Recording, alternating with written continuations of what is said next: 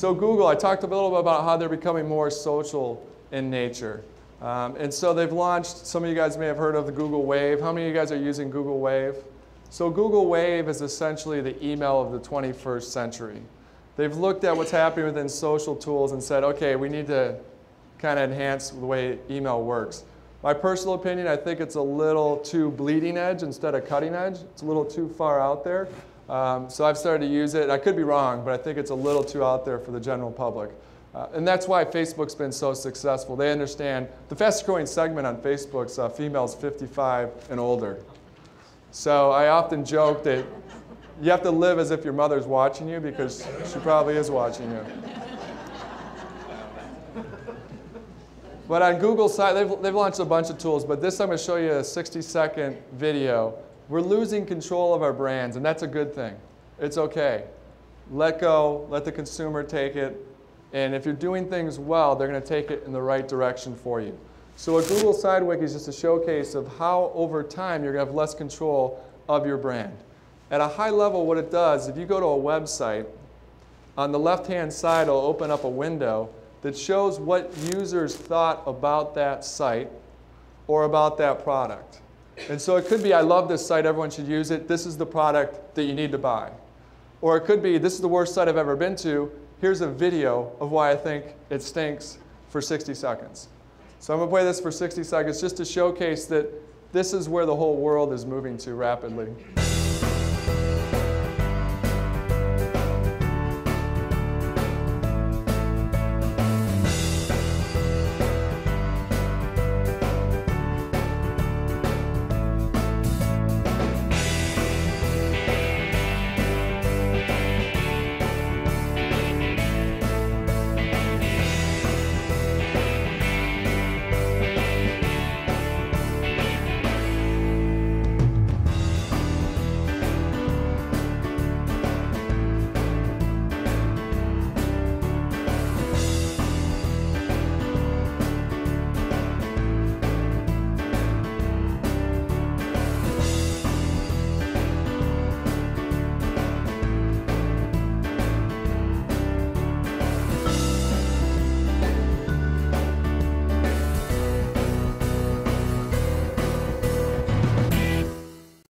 So time will tell if that's actually the technology that we use, but the underlying thought will be used. And that's getting back to the whole thought about the TripAdvisor example I gave you. Or if you think about it more from a consumer product standpoint, if you were to buy a child seat, say you had your first baby, and your wife tasks you with, you're in charge of getting the child seat.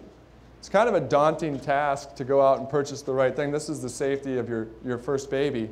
And so today, what would you do? You'd probably do some searches on Google and come up with a bunch of listings. You dig through, hopefully find a review site, but you don't know who did those reviews. And over time, you'll make a fairly confident purchase decision. But what's going to happen with tools like this and other tools like Facebook Connect is that what will come back is, of your 200 Facebook friends, did you know that 30 have purchased a child seat in the last year? And of those 30, 20 have purchased this exact seat. And 20 give it a 4 to 5 star rating, and here's their comments. So those are people you know. So all of a sudden, as a user, it's great for society. You've reduced your research time down from 10 hours to maybe an hour, and you're very confident in your purchase decision. And so who wins? The consumer wins, and who also wins? The company that's providing the product of the best value. Not the best product, but the product of the best value for that particular niche. So another example of the Tom Sawyer approach, again, this is convincing people to paint the fence for you, is that ESPN historically has a couple field reporters that cover the National Football League. So there's 3 reporters that fly around, like Ed Werder, Chris Mortensen. They fly around and try to figure out what's going on with each individual team. And they have various podcasts that are NFL related. But when they realize is that, wait, there's people that are bloggers and also people that live in the town of Green Bay that have grown up their entire life in Green Bay that understand everything there is to know about the Green Bay Packers. Why don't we utilize them? And they'll do it for free because they're just happy to be a part of ESPN. And oh, by the way, it helps stave off the competition because the barrier to entry is so low for them to do their own podcast. If they're listening to our NFL podcast and they're not covering the Green Bay Packers correctly or enough, they're going to start their own Green Bay Packer podcast. So you've heard the term, if you can't beat them, join them. Well, they're joining them before they can be beaten. So it's a smart play. And so they've got now a blogger in each city and also a super fan in each city. And these people can cover those teams better than the 3 that had to fly around. It saves them costs as well. But it provides a better end product. So that's a way of thinking differently. And some companies think differently, and other companies don't think differently. So this is a good example. In 2008, the Olympics were over in China. And so NBC covered a lot of it online. But they only covered like ping pong online live. They weren't showing Michael Phelps swimming online live. But if they would have thought about it, why wouldn't they? The reason they don't is because, and I'll get to it in a sec, is they're fearful. It's false evidence appearing real. That's not how they've always operated. And so the reporting from Nielsen doesn't give them credit for the views online. It's through another mechanism that they can see that. And it's actually better tracking being shown through an IP address. And so what they did is it was bad for the user experience, because a lot of users like myself, I don't pay $150 for cable. I watch everything online. Or if you're at work, you can only watch stuff online. Or if you're traveling, especially internationally, sometimes you can only watch the stuff online. So if they would have thought about it, these are just additional eyeballs to their current sponsors. And all of a sudden, the sponsor just sees a much greater return. And it's no cost to NBC. They just slap on the ads on the online piece while this is running. But instead, they'd show the ping pong. And when they showed the ping pong, they go to a commercial break. It's just 5 minutes of dead air. And the consumer doesn't know what the heck's going on. There's just an empty ping pong table for 5 minutes. Then they come back. So who did it differently? The PGA Tour did it differently. So in 2008, it came down to a playoff between Tiger Woods and Rocco Mediate. So they had to go to Monday to play another 18 holes. So they had to make a decision. What are we going to do? Everyone's at work. Should we stream it live? So they make the decision to stream it live, much to the chagrin of a lot of IT folks across the country, because it shut down company servers across the board. But all of a sudden, they get all of this viewership, and they get all this additional revenue from their sponsors because they showed this online. And so then the following year, they learned from that. And in 2009, again, it's at the end, at about the 14th hole, it's all tied up between Tiger Woods and Y.E. Yang from South Korea. But this year, they took it one step further. They go, let's push it all the way out. So they had the ability for people on MySpace, Facebook, and Twitter to talk about the tournament while they were watching it. And it was all aggregated in one place at PGA.com. So then what did that do? At the 14th hole, everyone starts tweeting, I want Tiger, I can't believe it's tied, oh, I want Y.E. Yang. And people that didn't know that this was going on, or all of a sudden their Facebook feed, they go, oh yeah, the golf tournament's on, oh my gosh, it's tied. Then they click on and watch. So that's how they leverage social media, the exact opposite of what NBC did, which was one of these. They kind of gave it a big bear hug. And they proved out that it was much more effective doing it that way. And so again, a lot of people, this is actually a scuba. For those that scuba dive, I got this from scuba diving. It's false evidence appearing real. So it's really keeping your head when things seem like it's really that I shouldn't be doing something. And so where does this all go back to? It goes back to the music industry. Now I'm giving you guys these examples that may have nothing to do with your particular industry, but I'm sure you've approached it from the same method of, we can't do social media because there might be negative comments.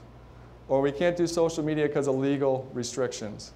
And so these guys face similar things in a different form, but you'll see that ABC did it right with the PGA, NBC did it wrong with the Olympics. And the music industry did it wrong. So all of a sudden these MP3 players come out, digital music. What does the music industry do? They should have jumped for joy and done cartwheels and embraced everything that they could, because they could have realized, wait, I just pay for the music once, and it goes directly to the consumer. I don't pay for any distribution costs. I don't have to box this thing up. I don't have a middleman. I don't have to pay Harmony House or whatever big music industry that's out there. And also, I don't have to worry about people stealing the CDs out of the store. But instead, they said, no, we want to make the money how we've always made it. And they lost. And so that's why you see a quote, it's all part of a master plan. The spreadsheets and financial models dictate that suing customers and partners just makes too much sense. So that's the big music executive. They wouldn't give their name. Obviously, I wouldn't either if I had a quote like that associated with it. But that's why Apple was basically able to swoop in and dominate that industry, because they didn't quickly embrace this stuff. If you think about it for your business, if you could have had the power 8 years ago on Google to embrace search engine optimization and own those keywords that are at the top of the list, those free keywords. Let's say you sell German Christmas gifts, and that's a keyword you could have owned for 2 years. That would have been a dominant place to be in. Those are sometimes worth millions of dollars to be in that placement. So the people that really embraced it from the get-go were the big winners. Because sometimes that window can be 2 or 3 years to where you really, really make big noise. So we're also seeing this play out on cable. I kind of alluded that with NBC and ABC. You'll see that, that's what I like, this net neutrality that you hear in Washington, D.C. At the end of that debate, really at the point of that debate, is that people like me that don't want to pay the $150 for cable, that's what they're trying to get, because I pay them $30. It's the same people. Comcast provide the same pipe. So instead of paying $150, I pay $30 for my internet connection. They want the $150. So a lot of that debate's about that, because they see that everything's going to be served television-wise over an IP address, because it's more efficient and you can track it much better. So they realize, oh my gosh, we're going to lose all this money, but hey, we control both pipes. So that's what's really a lot of the lobbying's going on in DC. But again, they should embrace it, because it's better tracking capability. If they were to attack it and embrace it, they'll be much better off. And the e-readers, how many of you guys have an Amazon Kindle or a Sony e-reader or the new Nook? The same thing's playing out in the publishing world, is that now everything's going digital. That has a lot of ramifications. What does that mean for libraries? Can everybody access the book at once, or is it certain that only 5 people can check it out at once? Because it's digital, it can be everywhere at once. But the beauty is if they embrace it and realize, oh my gosh, books are inherently social, so that pass-along paperback we never got revenue from before, maybe we can get $1 from that if we do it correctly. And so the customer is more than willing to pay $1 to get that book. And so they pay $10 here, I pass it to my friend, they get $1. So there's a lot of new revenue opportunities. There's revenue opportunities in terms of product placement can go in the books, because now they're digital. If an author's writing about, I drank a soda, Coke can put Coca-Cola in there and have it hyperlinked to our site. So it's just some of the stuff that's really moving so fast. It's somewhat mind-boggling, but there's a lot of opportunity that's out there. And some of you guys may have heard about the Apple tablet or the tablets from Lenovo. Some people say those are about as real as a unicorn. But I actually think they're going to come to fruition, and some say that Apple's going to launch it in March. What that is it's merging your iPhone with your PC all together. And so the media is consumed. A lot of people call them media machines. You're going to do everything with a 10-inch screen, so about the size of an e-reader. So great companies even make mistakes within social media. You're going to get it wrong when you first do it.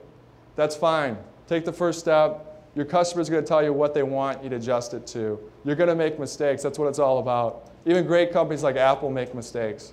So they opened up their application program interface so people could write all these apps. So all these programmers could write the various apps, the apps that you have on your iPhone where you can put up to the speaker when you hear a song, you don't know who sings it, it'll tell you who the artist is and what the name of the song is.